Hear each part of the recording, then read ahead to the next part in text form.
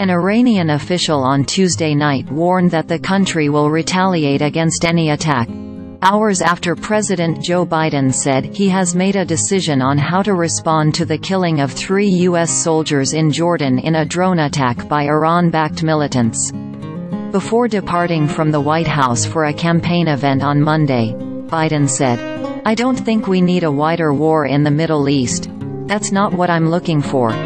3 U.S. soldiers were killed and at least 25 others were injured on Sunday after a drone strike targeted Tower 22, a small military outpost in northeast Jordan, near the borders of Iraq and Syria.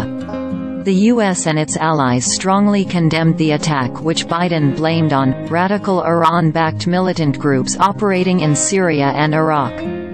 The president also the U.S. would retaliate against the perpetrators of the attack, a time and in a manner our choosing.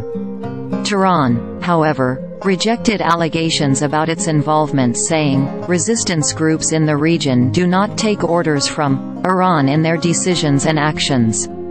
The Iranian Foreign Ministry said it is not involved in the militant group's decision on how they support the Palestinian nation or defend themselves and the people of their countries in the face of any aggression and occupation.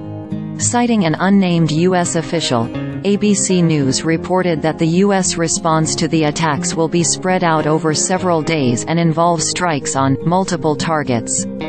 It is unclear if any of the targets in question are on Iranian soil.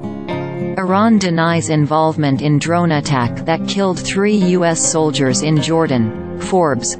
Target Tehran. Republican senators call for retaliation after 3 U.S. troops killed by Iran-backed strike. Forbes. Iran's connection to Hamas, Hezbollah, the Houthis, and now 3 U.S. soldier deaths. Forbes.